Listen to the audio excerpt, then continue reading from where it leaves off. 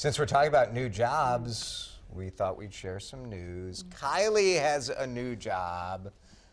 Look at this. Look at this. She is going to be hopping on a plane and heading off to Denver. Oh, that's fantastic. Isn't that? Just like that, I've actually become a pilot in the process as well. You are flying your own plane. We are so excited for you. Thank you. But we're super sad that you're leaving us.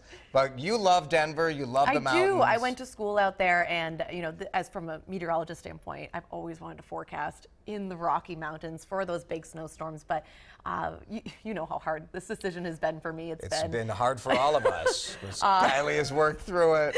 It's hard to make these tough career when you have a job. It is. Well, and too, I mean, you know that this is a big part of it. This wasn't just a career decision. Yeah.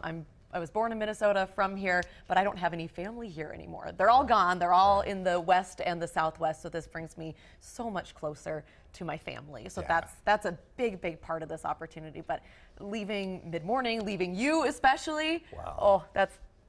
I just I know. bring All you right, with keep me. it together. Keep it together. Monday will be the day where we're both losing it.